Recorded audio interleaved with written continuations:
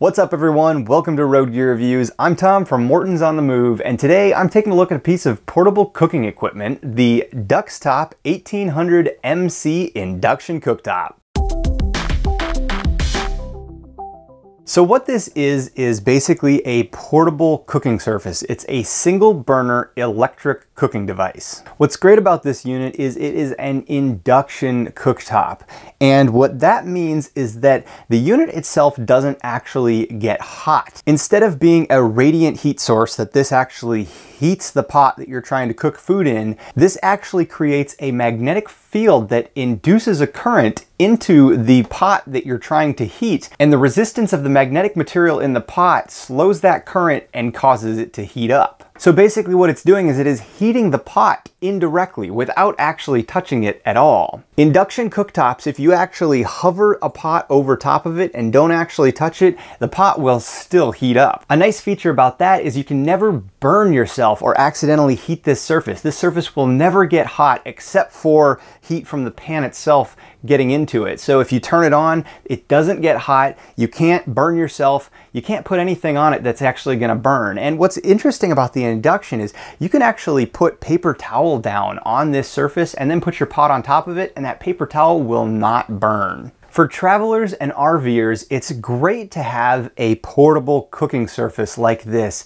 in addition to your gas surfaces so that you can cook when you're hooked up to electricity. Because of its portability, you can take this just about anywhere you go, and as long as you have a 120 volt 15 amp receptacle, you can cook food anywhere you are. This unit's gonna work fine on generators, a portable generator, or even a inverter. If you have a solar system or an alternative source of power, you can still use this to cook. The benefit to cooking on electric over your gas is that a lot of times, especially if you're at a campground or something, the electricity is included in the cost of your stay, so you might as well save the money on propane and cook on electric instead. This is the unit that we've been using primarily for our electric cooking, and it is actually our preferred way to cook. We will even use our generator a lot of times to run this when we're out in the middle of nowhere. It measures about 11 1/4 inches wide by about 14 inches long and about 3.5 inches tall from the feet to the tallest point when it's sitting level.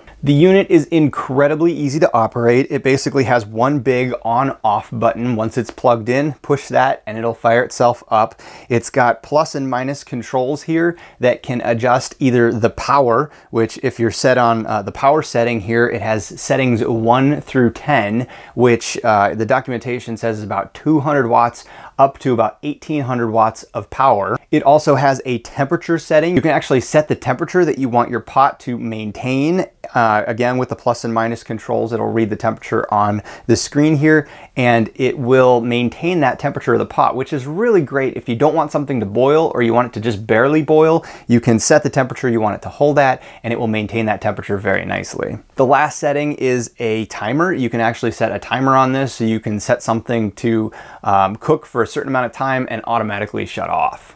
This unit has an automatic pan detection. When you turn it on, it's going to beep until you put something on it. It's actually not going to turn on at all until you put a pan on it that is induction compatible. This does require induction compatible cookware, which means that it needs to have a ferrous base at least. Stainless steel cookware inherently is not going to work with induction cooktops, but many of them these days are putting a magnetic bottom into them so that they can work on induction cooktops. The material has to be ferrous and contain some iron and therefore magnetic, so aluminum is not going to work on this at all. This unit has a plastic base here that has the buttons and the displays on it, but the top portion that the pan actually sits on is a nice thick glass. It has the rings where your pot is supposed to set, and it's supposed to be able to adjust to the pot size, meaning it will only supply enough power to heat the right size pot that's on here. I've tested this out with a watt meter and I didn't really see a whole lot of difference in power in different size items,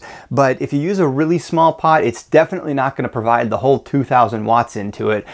Just inherent design of an induction cooktop is going to do that. Because we are usually power constrained and we like to use this on our generator in the middle of nowhere, and now a new solar system we have installed, we've taken a watt meter and taken a look at the actual power that this thing requires. The lowest settings stated is about 200 watts of power on this, but it doesn't actually work that way. On the low power settings, settings 1 and 2, it actually clicks on and off, and the lowest power that I've seen it draw is around 1,000 watts. Once you set it at power level 3, I noticed it was around 1,200 watts, and then as you temp that up all the way to power level 10, I've seen it get almost to 2,000 watts of power draw. When you first turn it on, it's normally set at power level 5, which is kind of supposed to be in the middle, but I would say that's more of a medium-high heat setting compared to a conventional electric or a gas range. That is something that took a little bit of time to get used to, was figuring out the power settings and how it cooks. Overall, on the high settings, this thing is way faster than gas or electric in my opinion. The size of this thing is great too. It really fits different size pots and pans really nicely. We've found that pretty much anything that's induction compatible works really great with it, and it's so incredibly fast. We used to use an electric kettle to heat water up, but this thing heats water so fast that we went to a portable collapsible tea kettle style unit that is induction compatible, and we fill this up with water and put it on here, and it can boil this entire thing within minutes. We've been using this unit for about 3 years, and while we primarily use it in our RV, we have actually taken it to houses. We had it before we moved into our RV, and we used it as basically an extra cooking surface, which was great. We've also taken it outside. We hooked it into the outlets outside and cooked breakfast outside on it. The unit is incredibly easy to clean up because this surface doesn't get super hot. Things will not burn onto it. So the glass has actually stayed really clean in the 3 years that we've owned it, and it seems to be very durable. This thing bounces around in storage, and it hasn't had any issues whatsoever. Personally, this is my favorite way to cook on induction, not necessarily this, but induction cooktops in general. I feel like it's a lot like cooking on gas.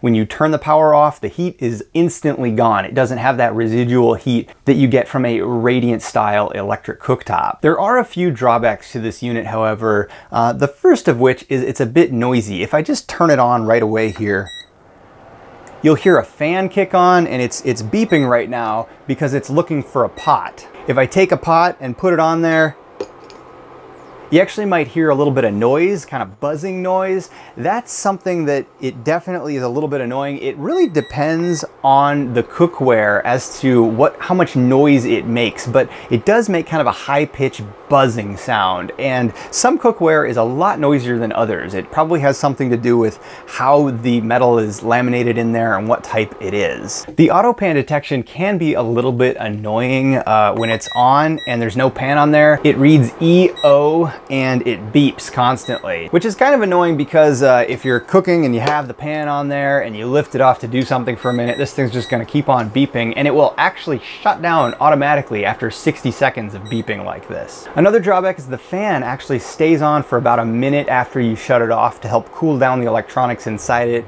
It's not a big drawback, but it's a little bit extra noise. The fan draws air in on the bottom, pulls it through the electronics, and exhausts out the back side of the unit. The only problem that we've had with this unit is that running it on high for a very long time, we have actually had it overheat. It will actually display an error on the screen and just beep until it cools down enough or you unplug the unit and restart it. That was using a really large pan and running it on a very high setting for a while, but that has been very infrequently that we've actually seen that happen. This particular model is probably a little bit thick too. It's a little bit tall, which isn't necessarily a big drawback. Takes up a little bit more space in storage, and because it sits a little higher off the counter, there's just a little more distance that something could fall off of it. In my testing of its power usage, I also noticed that this unit draws about 10 to 15 watts at idle when it's just plugged in, which I definitely find a drawback because it's not something that you want to leave plugged in all the time, especially if you're running an off-grid solar system or something like that where you really need to conserve energy.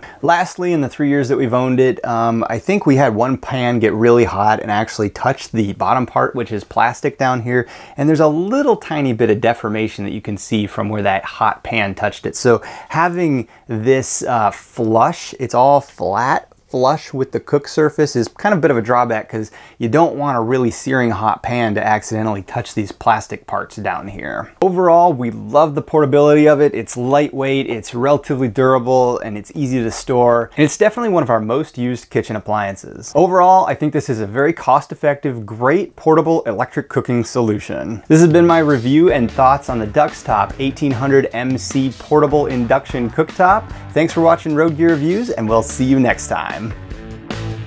If you have any questions or comments, please leave them below. Also be sure to subscribe to our channel for weekly uploads of our travel product reviews.